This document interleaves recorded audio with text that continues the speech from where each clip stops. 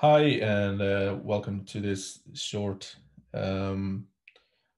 tutorial to troubleshoot a MacBook Pro that will not charge. I have the MacBook Pro 2018 running macOS Catalina 10.15.7, and this morning it's decided that it will not charge. Now I have the 87 watt USB-C MacBook charger. This MacBook has 4 USB-C ports, and when I plug in the charger on all 4 ports, I am not getting the usual and reassuring ping. Okay, now the charger is working. I've verified it on other USB-C devices. My phone, for example. So charger's fine. I have run into this issue once before, and I have followed the procedures listed here, and I'll include this link in the video below to reset the SMC.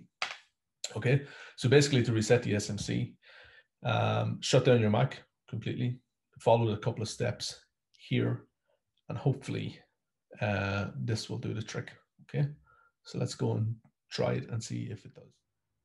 Okay, so I shut down my Mac and I followed the steps below to reset the SMC. So basically make sure it's a full shutdown.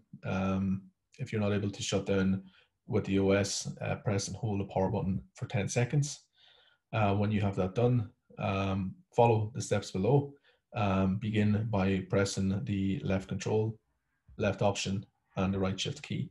Hold them for 7 seconds.